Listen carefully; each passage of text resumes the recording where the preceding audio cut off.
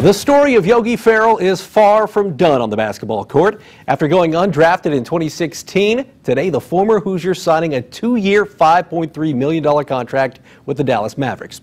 Good timing because he was also in Bluffton today hosting his basketball camp, and sports reporter Andy McDonald explains why this trip was special for Yogi.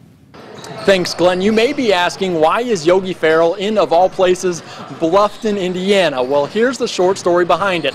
The former Hoosier and current Dallas Mavericks guard, he had an idea for a children's book, and he met up with an author from here in Bluffton, Indiana. The basketball camp, that's just a bonus, as he loves to give back to kids. I run up and down the court probably 10 times. Yeah, that gives me great confidence. I feel like Dallas looks good on me, and, you know, Mark, Coach Carlisle, Donnie, those guys all believe in me, and I felt like the city itself has embraced me, and I've embraced the city, and I wouldn't want to be anywhere else other than Dallas, so that's the reason why I chose to go back there. We're going to have probably one of the most talented backcourts, I feel like, and it's probably tough to say talented in the West, because the West is stacked now. I mean, it's top to bottom, the most talented probably players we've seen.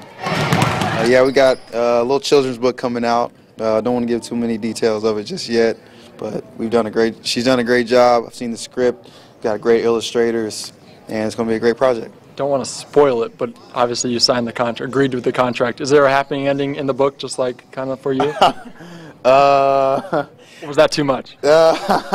We can say there will be a happy ending just like that. Yeah. From a 10-day contract to now a 2-year contract with the Dallas Mavericks for Yogi Ferrell, his story is also a happy ending. From Bluffton, Indiana, I'm Andy McDonald, News Channel 15.